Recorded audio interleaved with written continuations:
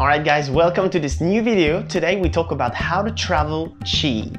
Before traveling, I didn't really know all these things that were possible. I was reading a lot of books and everything to get this information. What I'm gonna teach you is something I experienced for a year in 15 different countries. So are you ready to know how to do it? Let's go! So, in order to travel cheap, there's three main things you need to consider. How to move, how to eat, and where to sleep. So there are different ways you can move while traveling. And the first one is hitchhiking. I made another video about hitchhiking if you want to know a little bit more about it. The other way you can move is by taking the bus. The bus is pretty good if you want to do a long distance without spending a lot of money. You can also make friends on the way or use Facebook groups to make friends and share the cost of the ride. This is something I've done a few times, especially when I was in Australia. When in Australia, you know, there's a lot of long distances and we were used to share the cost like this. The other way, I haven't done this, but I met so many people while traveling, which is by bicycle. Bicycle is really fun because you can stop pretty much wherever you want, and you can also stay in nature and beautiful places. You have this freedom. The only thing is you have the material stuff to sometimes have to fix some stuff on the bicycle, but it's a good way to travel really cheap. Another way you can travel as well, a slow way to travel, by walking. I know it sounds extreme, but if you consider to travel for a long time and you really like to travel slowly, you can consider this way, which is really cheap. It costs nothing, it's free. Now we're gonna move to the second category, which is eat. So, well, when you travel, you can eat, you know, you can buy your stuff in a grocery store and then make something like some sandwiches or some cold meals. A good thing when you travel for a long time is to cook your own meals. You can do that when you are hosted and anytime you have a kitchen somewhere. Just cook something and then cook a little bit more and put it in a plastic box that you can have it for the next day. Another thing you can also do is go to some fast food restaurants outside. It's pretty cheap and you can be full.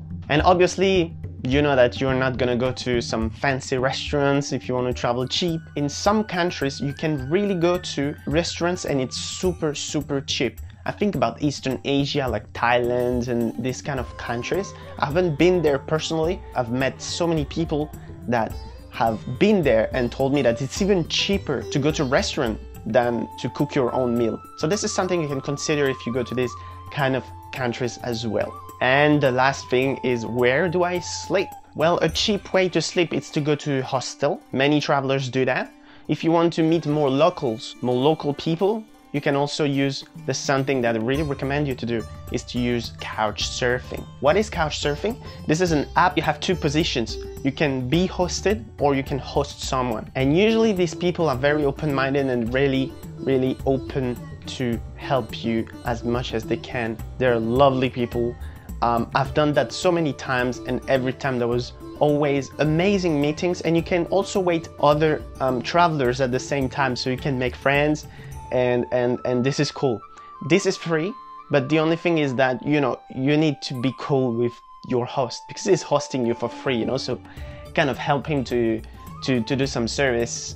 Ask him if he needs anything, you know, wash the dishes, this kind of stuff, you know, basic stuff, common sense. A thing you can also do is to build relationships, to make friends on the way. This is important because sometimes, you know, when you are traveling, you can meet some very nice people and they really want to help you, even if you don't ask. But sometimes you can ask, it's totally fine. If you find that this is okay, you can really do it. So if you meet someone nice, you can ask them kindly, can I sleep in your house tonight? Is it possible? I've done that a few times. It worked. Another thing you can do, and especially if you travel for very low budget, is to do door-to-door. I know it's scary, but it's really possible. I've done it a couple of times. It needs, you know, it needs confidence and it needs to really go for it. But you knock to the door and you introduce yourself, you say, you know, you explain your story very quick. And then if they think you are nice, sounds safe for them, they're gonna host you. You know, it's possible. Or they're gonna do anything to help you to figure out something for you to sleep somewhere. Obviously, don't expect to have a 4-star hotel. You know, you don't expect to have that much comfort. It's just you need somewhere to sleep cheap this is a possibility, door to door. All right, the last thing I want to talk about where to sleep, and something you can consider, especially if you want to have a break during your travel. You can consider, or if you want to stay in a long time and you don't want to depend on anyone, you can consider booking a 1 month Airbnb. Why 1 month? Because it's cheaper. Sometimes if you book 2 weeks of Airbnb, it can cost, let's say, 300 euros. But if you book for 1 month, it costs you 350 euros. You know, it's like better book for the month, you know, it's like way better. Well, obviously I say 300 euros, but sometimes it's cheaper. Like everywhere is different anywhere. It's different everywhere. So this is something you can think about.